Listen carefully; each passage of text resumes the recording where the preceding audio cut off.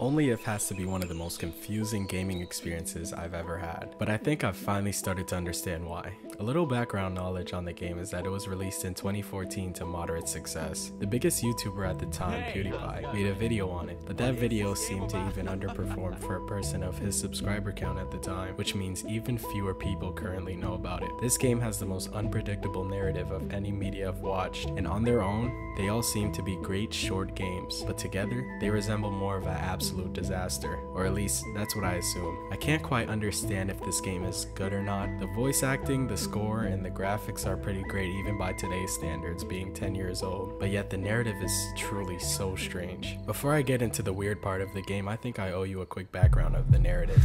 Wow. I never thought the party would be this big.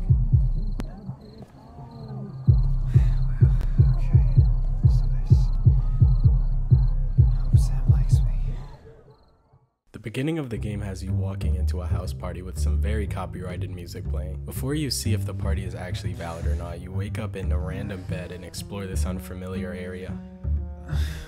What?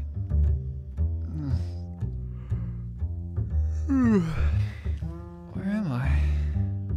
You follow this random blue orb to a room and fall right into a man screaming at the top of his lungs to you. Who the fuck are you? But if you want to get out of here alive, you gotta trust me. Okay? Okay. Let's start with you moving over to that mirror. Wait, mirror? Wait, where? Start looking for it! You blithering idiot! Skipping along a bit, Vinny reveals how he knows Anthony's name and the name of his love interest, Sam, while being a complete stranger to us at this point, raising the question of who this person is. We are told to pick between pawns on a chessboard. One pawn decides the ending you will get, but we will only begin with the white pawn ending, which is the main ending. What is life when it sits still in 4 pieces? Stay here and eternally complement this still life, or go out with a burning boom. What kind of boom? That all depends on the death of a pawn. The first 20 minutes or so of the game are easy to follow, but once we get to the inception part of the game, this is the exact spot where I could pinpoint where everything just gets super weird. And I'm gonna do some magical shit. Fucking boom. Here's a sneak peek to your next trial. Vinny! Vinny, you there? Sam? Is that you? Wait, who is this? It's me. It's me, Anthony. You invited me to your party yesterday. Anthony? Oh, yeah. Hey! Sam, your dad's been driving me crazy. You met my dad? Yeah. Stop it! Why? Because my dad runs a business near the country center. You drive me crazy. But You aren't her dad, aren't you? And who is her father? I don't know. Google it if you survive. You're forced to drink a mysterious liquid by Vinny, and the room begins to turn and flip at a complete 180 degrees.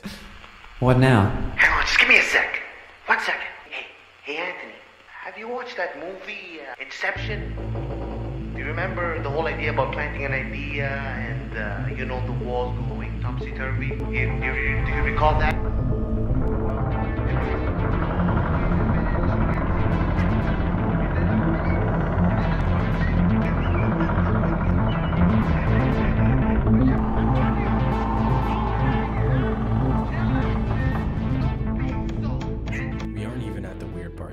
You jump into the dark fog that you were begged not to go into by Vinny and are instantly transported to that one park from Madagascar. Why'd you do it? 'Cause you've done a lot to me.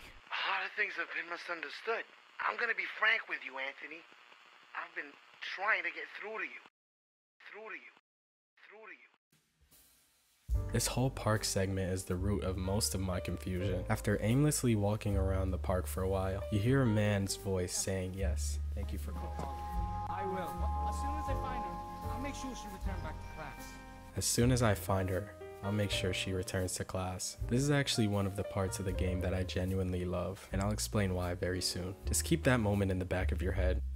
We are asked things on a black screen with white text. At some point in this interaction, the text says, "I am merely a clock, yet you gave me empathy." We see a paper with the words, "Trash talking, are we?" And this is apparently the game's way of giving the player the direction to look into every trash can in the park and discover a new word in this mysterious sentence while doing so. The sentence turns out to be,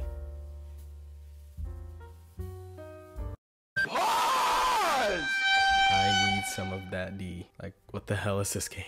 Genuinely, what the hell is this game? It turns out the D that they were referring to is vitamin D for some unknown reason. You sit in a random chair and look at flowers because, I don't know, the game has lost all meaning at this point. Random crap like this just seems to happen with no rhyme or reason. Skipping a little bit past this park segment, you are forced to go back into the black fog where Vinny has a bit of dialogue that doesn't seem important, and you're sent to outer space with a slot machine or something. I don't know. Honestly, none of what happens after this matters until a dialogue between Vinny and Anthony 30 minutes later occurs. I never actually said she's my daughter. I was protecting her from you. The reason why I kept keeping you away from her was because you were gonna fuck your own sister. What? It's not unusual to be loved by anyone. Anthony, I tried telling you earlier. Ma'am, honey, the dean called. Why aren't you in college? Oh, man! When I see you hanging about anyone. We fucking slept together that night! No, Incest, no, Sam! wait. This is incest! Wait, listen. Vinny explains to Anthony that he drugged him in order for him not to sleep with his own sister. This game is so frustrating because you could see the cusp of something so great. So many genuinely good concepts are being buried under a bunch of poor ideas. A game about playing through a complete drug trip while the player is completely unaware until the end sounds great on paper, but the way they execute it was quite frankly disappointing, especially when given the fact that the voice acting and graphics are so great and the dialogue is consistently funny. I would love to see this game rewritten and given a fresh coat of paint, but I'm sure that's very unlikely seeing how this game is almost a decade old at this point. What I would add is more small hints to the player that it's a drug trip and events that wouldn't make you sense that it is a drug trip until the end. Public reception of the game is consistently poor, with people sharing many of my gripes with the indie title. To sum everything up, Only If has great graphics, interesting ideas that are mixed in with really awful ones. The voice acting is always on point, very charismatic, and you could feel a lot of the emotion coming from every actor. Every actor did a great job. The puzzles and a lot of the action was actually really good. As always, thank you for watching. Much peace and love towards your grandmother, and have a great day.